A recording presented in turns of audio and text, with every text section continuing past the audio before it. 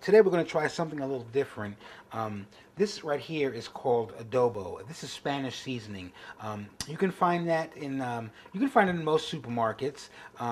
If not, you might have to go to a specialty supermarket if you don't have. But most supermarkets definitely carry Spanish seasoning. So we're going to use a tablespoon of adobo in here.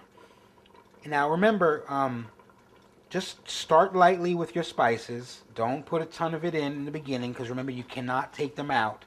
So add a little bit of spice, taste it, as it goes on. Let it cook for a little bit, let it seep in, then taste. If you need more spice, then add more spice.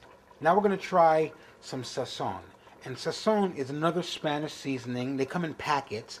Once again, you can find it in most supermarkets.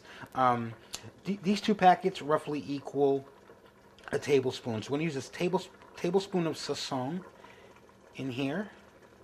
We'll just spread that about. Sazon is a great spice. I use sazon in a lot of my dishes.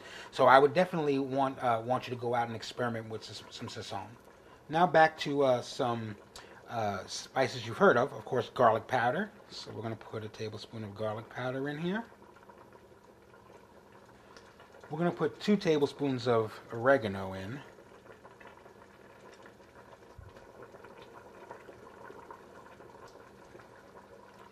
A tablespoon of black pepper.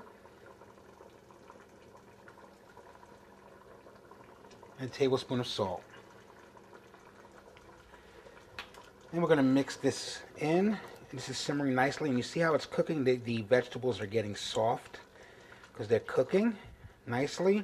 And the meat is cooking nicely. And the juice, you see the juice here? That's the best part, I'm telling you. Wait till you taste the juice.